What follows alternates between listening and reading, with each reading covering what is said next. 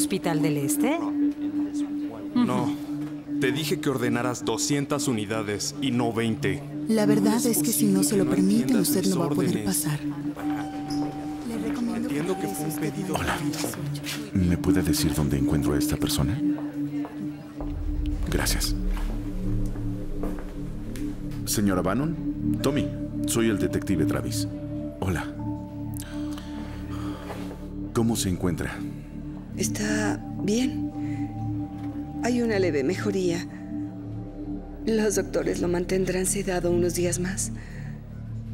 La inflamación va cediendo y esa es buena señal. ¿Él ya se comunicó con usted? No lo ha intentado. Entiendo. Bueno, sé que comprenden que el tiempo es crucial, así que ¿les puedo hacer unas preguntas? Sí, adelante. Bien. ¿Es cierto que lo encontraron anoche en la entrada de la cochera alrededor de las 10:30 de la noche? Sí. ¿Escucharon algo? ¿Algún ruido extraño o fuera de lo ordinario? Lo escuchamos cerrar el auto. Y luego, como no entraba, Michael salió a ver qué sucedía. Lo encontró en el piso, sangrando, inconsciente y apenas quejándose. ¿Hubo algún tipo de incidente que indicara que la vida de él corría peligro? No tenía problemas con nadie. Tiene muchos amigos. Pero, por casualidad, ¿en la familia han discutido o peleó con algún familiar? Acababa de terminar con su novia y no en términos muy amistosos. Parece que ella empezó a salir con alguien. Muy bien. ¿Sabe dónde la encuentro?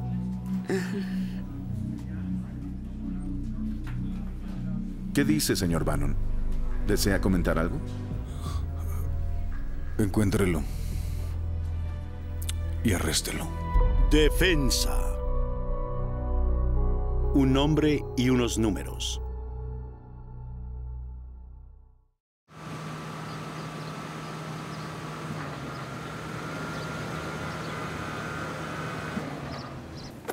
Y hoy en la bolsa de valores, el índice Dow terminó la semana con una ganancia de 82 puntos. Fotografías recuperadas de dispositivos portátiles.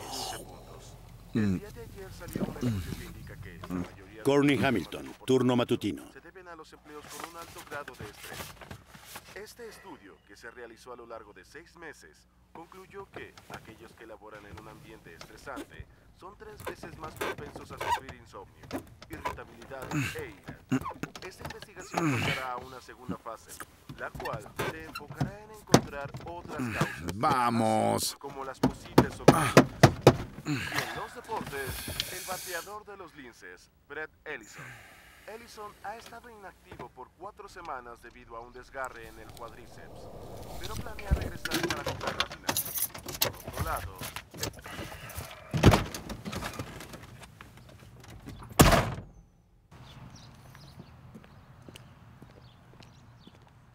Courtney, no sé si lo sepas, pero Justin se vio involucrado en un incidente y muchos están preocupados.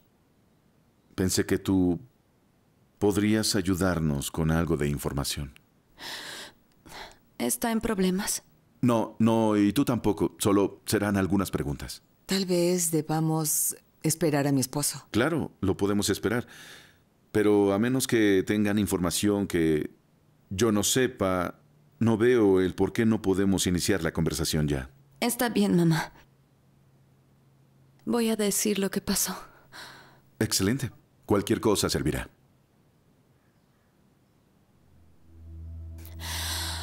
Bien. Pues Justin y yo fuimos novios por 10 meses. ¿Tienes un 3? Nope. Ve a pescar. Mientes. Estás mintiendo. No es verdad. Pero tal vez tú sí lo haces. ¿Cómo crees? ¿Pero qué estás diciendo?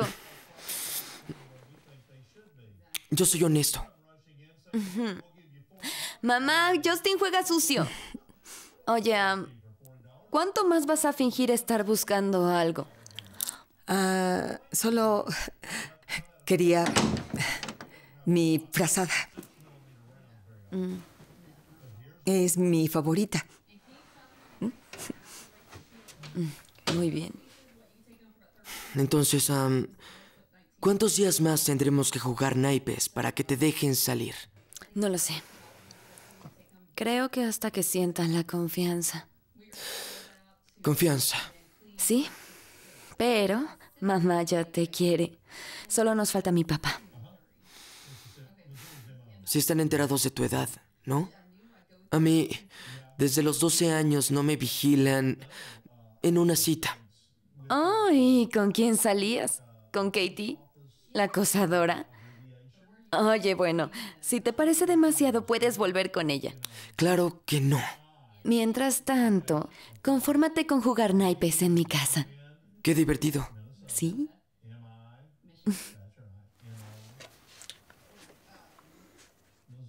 ¿No tienes un 3?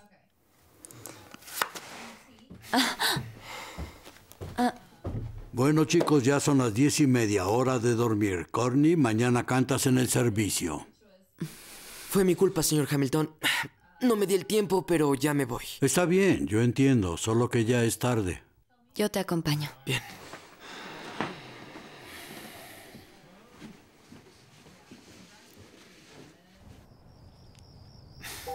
¿Y ya lo decidiste? ¿Qué cosa? De lo que estuvimos hablando. No lo he decidido todavía. Bueno, ¿viste cómo traté a tu papá? Eso merece un premio, ¿no crees? Lo hiciste bien. Sí. Pero si lo hago, quiero tu promesa que nunca... No, ni lo menciones.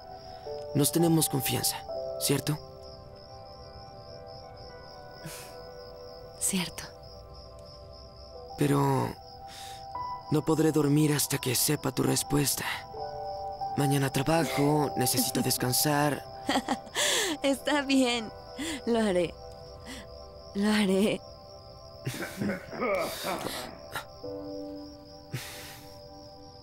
Lo siento. Está bien. No habrá beso. Extrañame. ¿Y tú a mí? Claro que lo haré.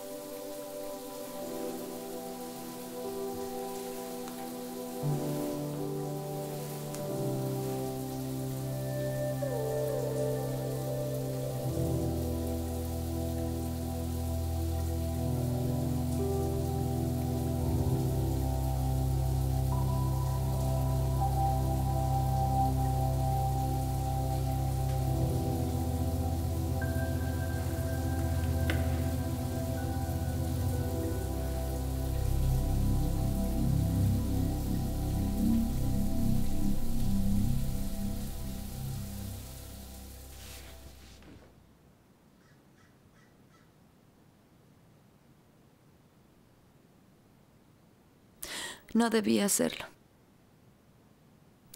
Pero estaba enamorada y quise darle lo que me pedía. Él dijo que eso nos uniría porque mis padres se interponían. Así que cedí. Fui estúpida. Entonces, luego de mandarle las fotos, las envió a sus amigos y terminaste con él. No.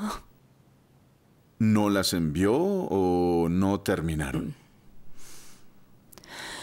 Durante ese tiempo terminaban y Bueno, la verdad, regresaban. Cada semana era algo diferente. Craig y yo no sabíamos qué hacer. Courtney, ¿cómo describirías la relación en esa etapa?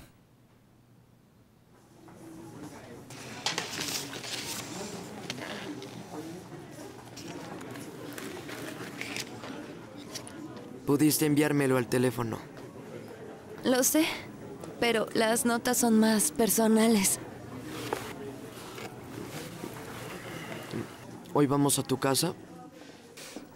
Conozco tus intenciones, pero hoy son las prácticas. Es verdad, pero no iré. Me inscribí por mi papá, pero te digo mi plan. Mi amigo Toby vive en tu calle, ¿sabes? Dejaré el auto en su casa y caminaré a la tuya. ¿De acuerdo? ¿Y qué si los vecinos te ven? Mis padres los conocen. Estarán en el trabajo. Hola, Justin. Hola. Oye, ¿tenemos tarea de matemáticas? Oh, no lo sé.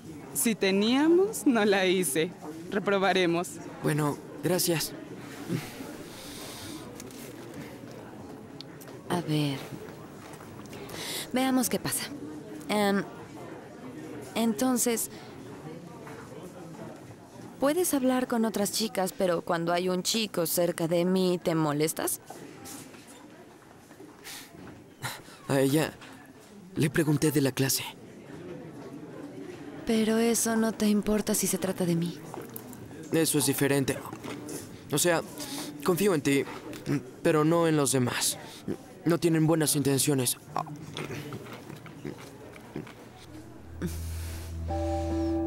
No quería perder a mi novio, así que me convertí en la chica que él quería que fuera.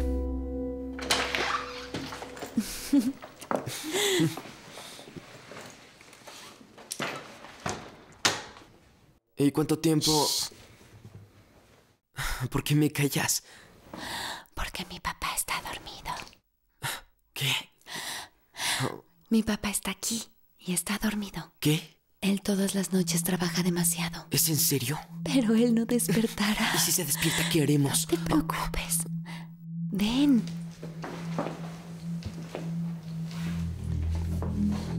Sígueme. ¿Por qué no estás en la escuela? ¿Y qué hace él aquí? Mamá, él me trajo porque se me olvidó algo. Te doy mi palabra. Me estás mintiendo. Courtney Nicole, ¿cómo vienes y te atreves a mentirme en mi cara? Tranquilízate o papá despertará. Tal vez sea lo mejor. No, señora Hamilton, permítame explicar. ¿Por qué no te vas? ¡Lárgate! Oye, ¿a dónde crees que vas? A la escuela. No, no con él. Yo te llevo. Mejor me voy. Después de ese día, mis padres restringieron nuestra relación. Y entonces Justin comenzó a buscar cómo terminar conmigo. Oye, ¿me prestas tus notas de estudio? Todos los días tuve ensayos. ¿No estás grande como para copiar? Cambiaré las palabras. Ayúdame esta vez. Aquí tienes. Gracias. De nada. ¿Es en serio? ¿Y ahora qué hice mal? Lo mismo que haces siempre. Sigues hablando con otros chicos. Y sabes que no me gusta que lo hagas, así que detente. ¿Estás bromeando? Amigo, déjala.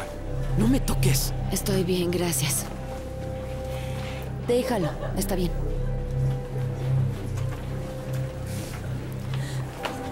Me pidió mis notas. Me acusa sin preguntar lo que pasó. Y siempre asumes lo peor. Porque lo haces muy seguido. Ahora, ¿resulta que es coincidencia? Honestamente, ya me cansó lo nuestro. Pues yo también estoy harta. De todo. Bueno, lo solucionaremos. Ya puedes hablar con todos. Se acabó.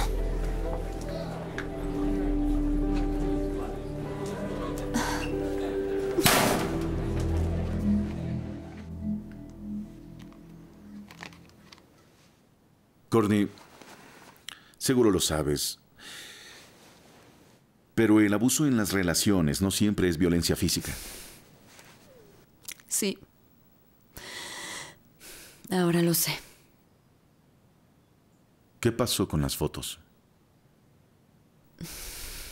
No se deshizo de ellas.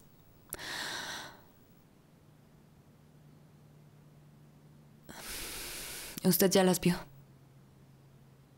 No, y no lo haré. Nunca supimos de las fotos hasta después de que pasó. De saberlo, habríamos pedido ayuda o intervenido. Fue muy difícil para mí, pero fue necesario.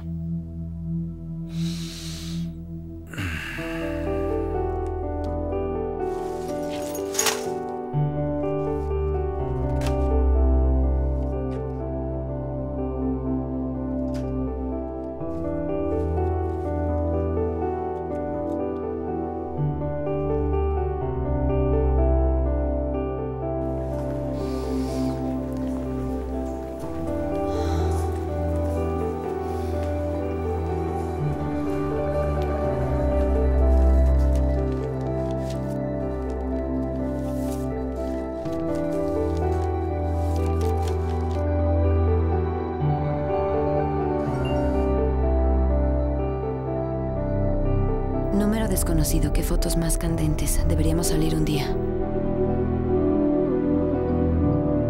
¿Qué les pareció la clase del profesor de historia? Segura. Bien, a mí me agrada su La técnica. verdad, a mí se me han complicado las cosas. Pero la verdad es lo más tonto que he escuchado.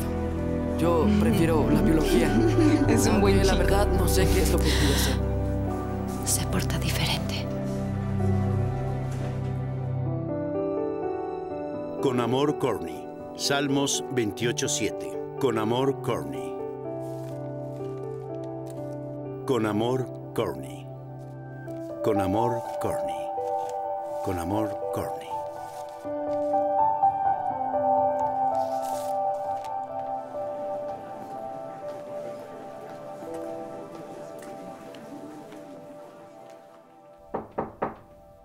¿Courtney?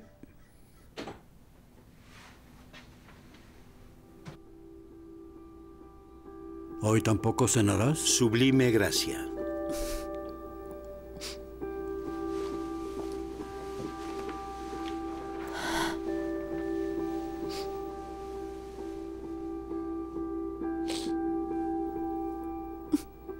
Tal vez ahora no quieras escuchar lo que te diré. Por favor, no.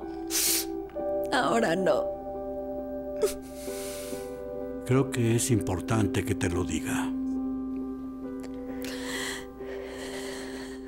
Cuando una relación acaba, es porque Dios tiene una mejor relación para ti.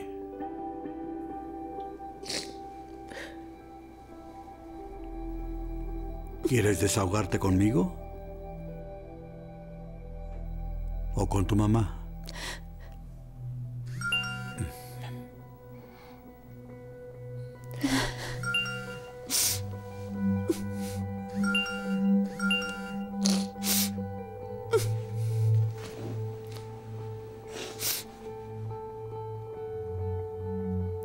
¿Qué es todo esto?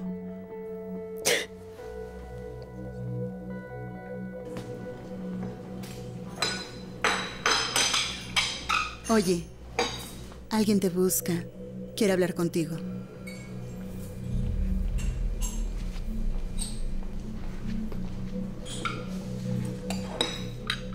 Señor Hamilton, ¿en qué le puedo ayudar? Sé lo que hiciste. ¡Veme a los ojos! Señor, yo nunca Si mi quise... hija derrama otra lágrima por ti o por lo que hiciste, ¡otra más! Haré que pagues por eso. ¿Me entendiste? Sí, señor. Te lo prometo.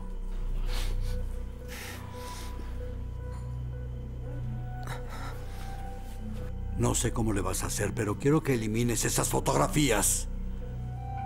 Eres el único responsable. ¿Quedó claro? Sí, señor. Quedó claro.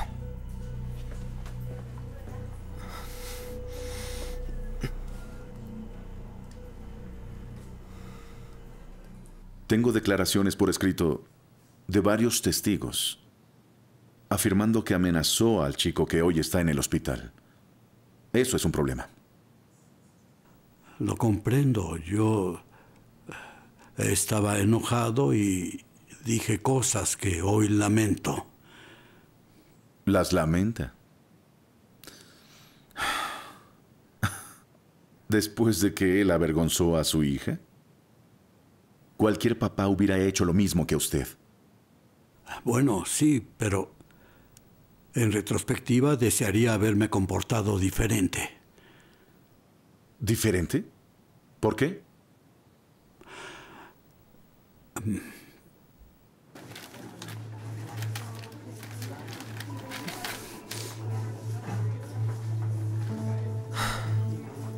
¿Me puedo sentar? Sí.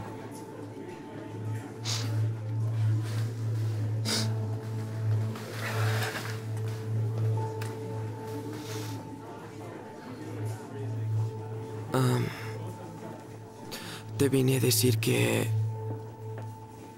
lo que pasó entre nosotros ahora lo entiendo mejor. Sí. También yo. Antes escribías un nombre y unos números al final de las notas que me dabas. Pero nunca supe qué era eso. Mi versículo lema. Sí, ya lo busqué. Es bueno. Es bueno.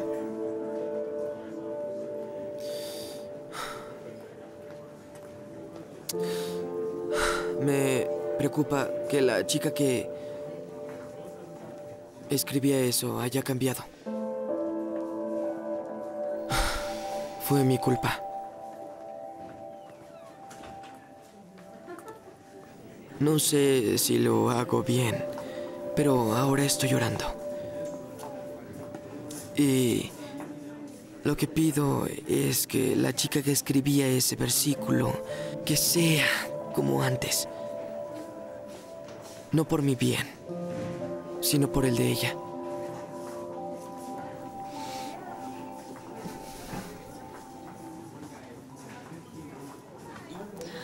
Todo lo que pasó no fue solo tu culpa. Ya no vivía ese versículo, por eso dejé de escribirlo. No fuiste tú. No te disculpes por nada. Yo soy el que te pide perdón. Perdóname por todo.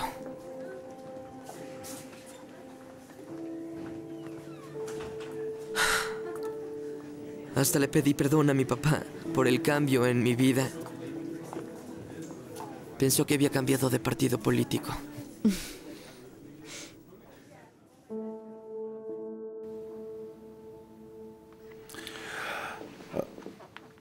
Cuando usted supo de su conversión, ¿qué pensó? ¿Sí le creyó? Claro que sí. Yo no podría ignorar que es el chico que quería impresionarla por medio de su fe, para obtener un beneficio propio. Le creí porque así fui yo en un punto de mi vida. Tuve un encuentro con Dios después de tomar malas decisiones. Y lo que dijo el chico, la verdad no creo que lo haya inventado. Señor Hamilton, Craig, tenemos un video de su automóvil llegando al restaurante la noche en la que Justin fue golpeado. ¿Me lo explica? Cuando Courtney me dijo de su conversación, quise darle al chico una palabra de ánimo, decirle que me alegraba por lo que hizo. Así que me estacioné.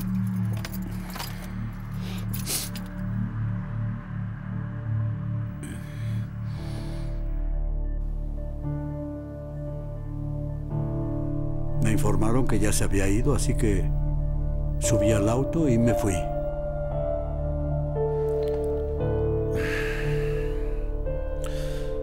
Entonces, ese otro hombre... ¿lo pudo ver bien? Estaba oscuro, pero vi que era alto, como 1,80 m. Usaba una chaqueta y tenía algo en sus manos.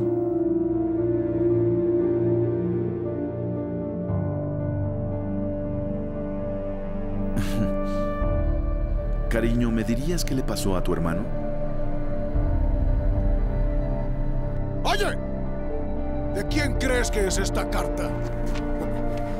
¿Me pondrás en vergüenza luego que te conseguí un lugar en el equipo? ¡Ven aquí! ¡Me avergüenzo de ti! ¡Tírese! ¡Me decepcionaste! ¡Lárguese! ¡Lárguese! Querido Justin, no te lo dije en el pasillo de la escuela, pero quiero que sepas que te perdono. ¿Cómo podría no hacerlo si a mí se me ha perdonado tanto? Sé que acordamos mantener nuestra distancia, pero quiero que sepas que a diario oro por ti. Mi oración es que te fortalezcas en el Señor, que tu cuerpo sane y que tu familia sea restaurada. Por último, oro que las palabras de mi versículo lema se hagan realidad en tu vida, así como en la mía. Tu hermana en Cristo, Courtney.